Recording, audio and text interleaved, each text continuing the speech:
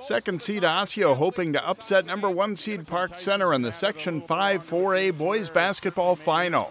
The Orioles play well early. Bernardo Moria pops a long three and Osseo is up 9-5. But Park Center takes off from there. James Spencer nails a three from the right side and it's 16-11 Pirates. J.J. Ware provides a spark off the bench. The second of his back-to-back threes makes it 25-11. Ware scores 9 in the first half.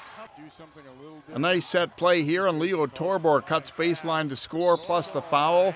It's all Pirates, and they lead 46-22 at halftime. Second half, and Torbor gets the steal and sets up Spencer flying in for the dunk. Park Center is up 50-24. Osseo does make a late push. Isaiah Johnson gets the steal and dunk, and the Orioles pull within 14. But it's Park Center's night. Cody Pennebaker with the layup plus the foul as Park Center celebrates a section title with an 89-69 win over Osseo. We came in guns blazing, pressuring them, forcing turnovers. Our defense, our best offense. Ware always says that our defense, our best offense. Jay Wilcox, CCX Sports. Find more prep sports games and highlights at ccxmedia.org and follow us on social media.